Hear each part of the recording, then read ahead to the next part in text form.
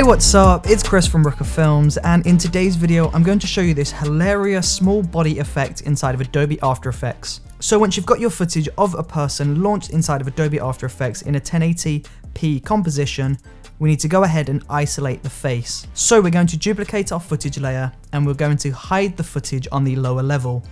So press the eyeball to get rid of that, and on the top video we need to go and rotoscope the head and the neck out.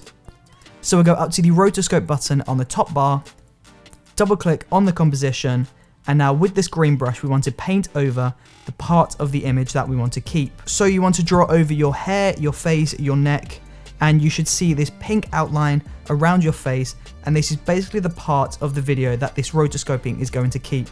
So anything outside of this pink mask is going to disappear. Now there you go, on this first frame you can see that we've successfully removed everything in the video apart from the hair, the head and the neck. So we need to let the computer render out the rest of the frames to continue this movement.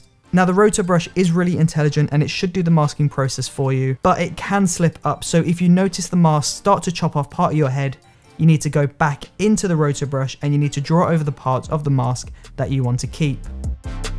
Now as soon as you've done that for the entire duration of the video clip, we can go back into the composition window. Now as you can see, we've successfully cut out the head, the hair and the neck from the video, meaning everything else has been removed. So from here we need to turn the first video layer back on, and we'll go into the position of this bottom video clip and we'll pull the position down. Now from here we'll go into the top video clips, that's the isolated head layer, and we'll go into the scale and we'll pull the scale up to around 140. Now pull this down and line this up perfectly with the body.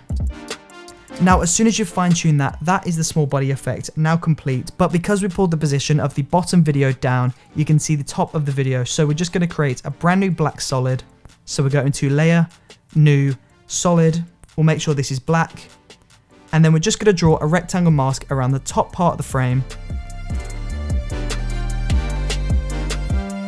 And then we'll just feather this out so that this blends seamlessly with the background. Now once you've feathered out that mask, you just need to drop this in between the top and the bottom video layer. So this needs to be on video layer 2.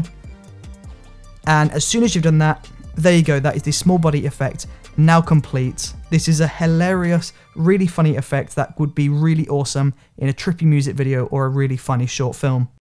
If you enjoyed watching this video, then please do let me know in the comment section below, and don't forget to subscribe by pressing that circle icon up there, and also don't forget to check out the previous video by clicking this rectangle icon just down here.